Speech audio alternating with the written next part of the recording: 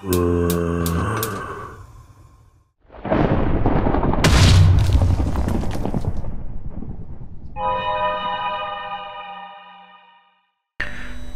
here we are back again. I've been working on a front gate, a redstone opening and closing doorway. It has been fun. I've only just started doing redstone, so getting it going properly has been well, it's been okay, but as all things, we need to learn them to take a bit more time. Oh, hello Mr. Creeper Man. So basically I'm just doing the video now why everything's open and show everybody what's been going on. It's nothing new because everyone's done pretty much everything already when it comes to redstone, but with the new, well, not so new, but new redstone blocks, I'm using them to power, or should I say unpower, the pistons. So basically these will retract. Basically in the daytime the doors are open, at night time the doors are closed, but if it's night time and I want to get through, I hit my button and I go through. Same with this one. So you want to be quick, but okay, so oh, excuse me.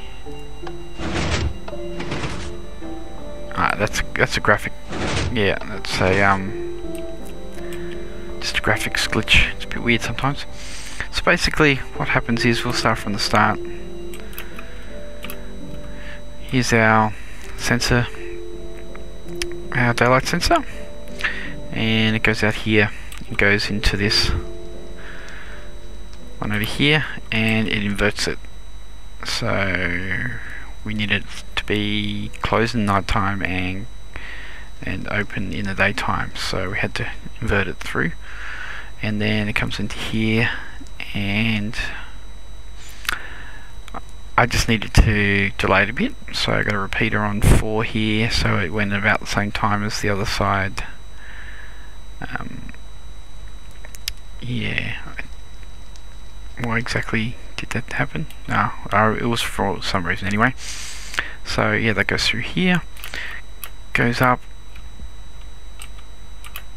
and powers our little friends here, up here, pushes that one or pulls it back, and our piston under there. The same on this side. Powered. The inverter. It has another name, I can't remember it now. And to our light sensor. At the moment, this one's still getting light a lot longer than this one's because the big pinnacle there. So that's that. And with the buttons, hit the button, comes down all the way, goes all the way down here and up and into the I forgot the name of it. Anyway, the inverter, which is inverting. And with the other side, it goes through here, just gets a bit of a boost around there for the other side, because when they hit the signal at the other button, it comes through here and it gets a bit weak, so actually stops about there, so I needed that to boost the power again. So that's that. Basically, yeah, goes through under here and up into here around the corner. I will cover, well, I should cover all that. I will cover all that like that. I'm